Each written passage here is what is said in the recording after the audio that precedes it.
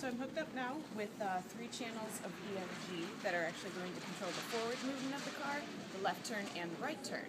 So what I need to do first is actually set up the software in order to properly control the car.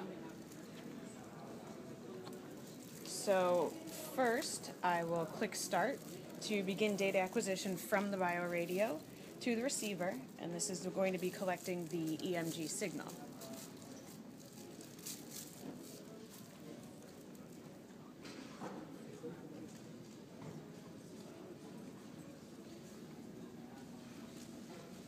So now the EMG is scrolling across the screen, and this is the filtered signal. The first channel is my leg EMG, which controls the forward motion of the car. The next is my right wrist flexor, which is controlling right turn. Next is the left wrist flexor, which controls left turn. So what I need to do is apply a threshold so that when the EMG signal goes above that threshold, it will actually cause the car to move forward. So I can toggle the threshold by moving this bar up and down here.